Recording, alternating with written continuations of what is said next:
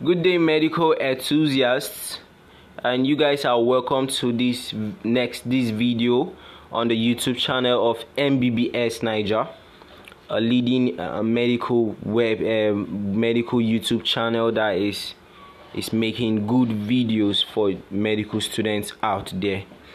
I would like us to go straight up to business. In this video, we'll be talking about a medical condition called cherubism. Okay, you could see this picture. This is an example of a cherubism. Okay, you could see that the chin are somehow widened. You could see cherubism. Okay, cherubism.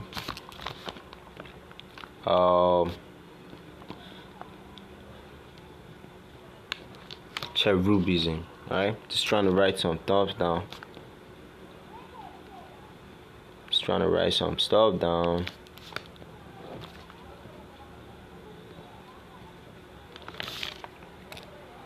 Okay, guys, let's move to work. All right, cherubism. Subscribe to our channel, YouTube channel. Cherubism is a rare genetic disorder that causes prominence in the lower portion of the face. That's prominence on your mandible. Okay. The mandible is the bone. Outside we call it chin. Okay. The name is derived from the temporary chubby-cheeked resemblance to putti, the chubby-cheeked infants featured in Renaissance paintings. Okay, which were often mistakenly described as cherubs. So from cherubs they got cherubism. Now, for medical disorders, I would like you guys to always focus on the pictures I will be putting across, okay? Because it is with these pictures that you don't mostly need all these explanations. With the pictures, you could get to visualize how that medical condition is, okay? You could see this picture, focus on the chin. See, he has some big chin, right? You can see this picture too. Focus on the chin. The guy on the left is only so prominent. The guy on the right is just normal. Okay. Now, what are the signs and symptoms of cherubism? Okay. In the appearance of people with the disorder is caused by a loss of bone in the mandible, which the bone replaced with excessive amounts of fibrous tissue. I don't know if you understand me. There was actually like a bone lost in your mandible, a bone mass lost in your mandible. Now the replacement came with too much fibrous tissue. In most cases, the condition fades as the child grows, but in rare cases, the condition continues to deform the affected person's face.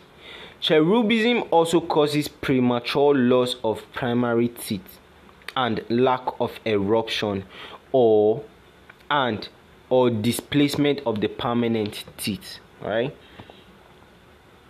Cherubism is a rare autosomal dominant disease of the maxilla and mandible. Approximately 200 cases have been reported by medical journals, with the majority being males. Okay, mostly in the males. Cherubism is usually first diagnosed around age 7 and continues through puberty, and may or may not continue to advance with age. Degrees of cherubism vary from mild to severe. This is a rare disease condition though. Cherubism is autosomal dominantly linked. Cherubism has also been found from the random mutation of a gene in an individual having no family history of the condition. This shows that this can actually occur to anybody, even if nobody in your family have ever had this issue. Okay.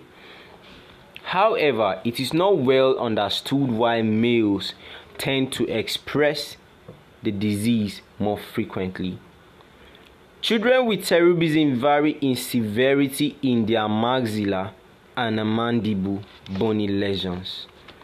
The disease is expressed at a rate of 80 to 10 to 100% of all affected. Studies of the multiple generations of the families with the gene found that all boys developed cherubism, but 30 to 50% of the girls have no symptoms. The males are mostly affected. You could see this down so big. Cherubism. Of course, mostly in the Chinese though. Diagnosis. The chemical imbalance is usually diagnosed when dental abnormalities are found. These abnormalities include permanent deciduous teeth and abnormal growth of permanent teeth due to displacement of cysts and lesions. Okay? Make this bigger so we enjoy the screen more, although we're almost done. What is the prevention of cherubism? Because of this genetic anomaly is genetically linked, genetic counseling may be the only way to decrease occurrence of cherubism. The lack of severe symptoms in the parents may be the cause of failure in recognizing the disorder. The optimal time to be tested for mutation is prior to having children. Okay guys, let me just explain this long grammar in what I understand by what I just read. Okay, let me say you got this girl you love so much. All right, okay, before you guys marry, just trying to do some genetic testing. Okay, you could be AS, she could be SS. All right, you could be AS, she could be AS2. You guys end up giving birth to children that are SS. Now throughout your married life, you end up suffering taking care of sick children. So you should always, we are in a civilized world, you should always trying to hide your love behind your education. Okay, education first, enlightenment first. Now cherubism is genetically linked. Okay, so when they test up a partner and they find out that there are genetically traits of cherubism, oh man, you guys could say bye to each other in a matured way. Okay, what is the treatment of cherubism? Because cherubism changes and improves over time, the treatment should be individually determined. Generally, moderate causes are watched until they subside or progress into the more severe range. Severe cases may require surgery to eliminate bulk cysts and fibrous growth of the maxilla and the mandible.